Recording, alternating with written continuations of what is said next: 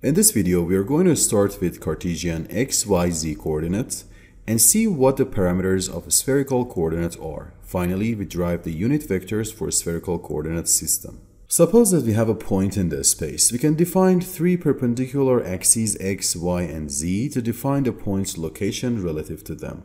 This point can be specified by three numbers with which we can easily find its location in the 3D space. This is not the only coordinate we can use, and we can choose a different coordinate called x prime, y prime, and z prime.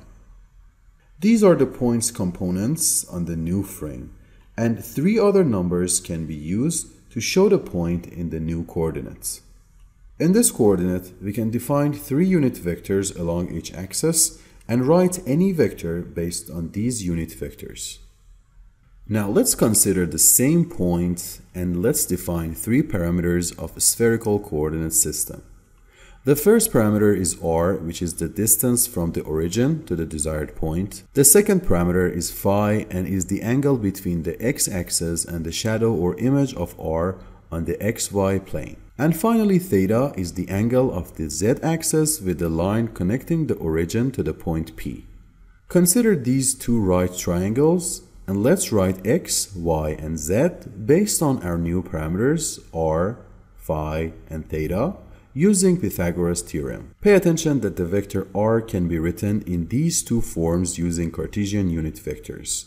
But the question here is how we can use these expressions to derive the unit vectors r hat, phi hat, and theta hat in a spherical coordinate. Suppose that the point lives on the surface of a sphere with radius r. Consider the plane tangential to the surface of the sphere at this point. Phi hat and theta hat are two unit vectors living on this plane, and r hat is perpendicular to the plane and therefore to phi hat and theta hat. To find these unit vectors, we can take the partial derivative of r with respect to each component to find how r changes in this direction and divide it by its magnitude to find the unit vectors. We already know r in terms of these three spherical coordinates. To find r hat, first take the partial derivative of the vector r with respect to r.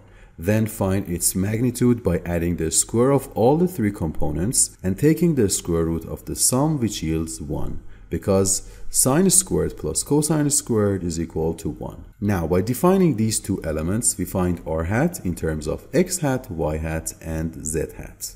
We can do the same thing for theta and find the partial derivative of r with respect to theta. This time that magnitude is not 1 and turn out to be r. So after dividing the first expression by r, we have our second coordinate unit vector.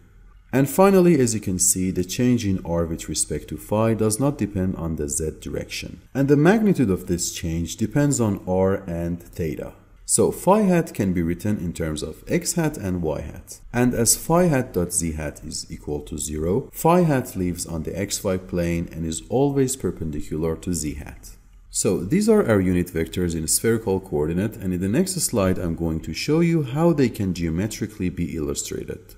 Let's get back to our imaginary sphere again. As you can see, r hat and theta hat are on this yellow plane, and phi hat lives on the red plane, which is parallel to the xy plane. These two planes are perpendicular. Pay attention that if theta is pi over 2 or 90 degrees, we're talking about the xy plane. If phi is 0, we are on the xz plane, and when phi is 90 degrees, we are talking about yz plane. If you liked the video, please hit the like button, share this video with your friends, and subscribe to my channel to get notified about the next videos I post. Hope to see you soon.